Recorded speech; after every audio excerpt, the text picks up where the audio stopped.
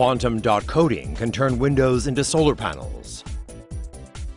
Researchers at the Los Alamos National Laboratory in New Mexico have developed a film of quantum dots that can turn windows into photovoltaic systems.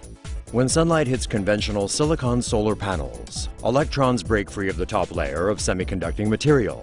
The electrons then follow conductors between the positive and negative sides of the panel to generate an electrical current.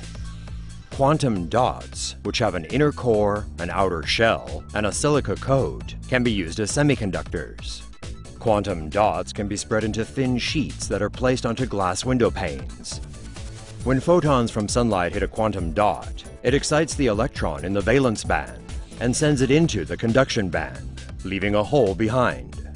When the electron recombines with the hole in the valence band, a new photon with lower energy is generated.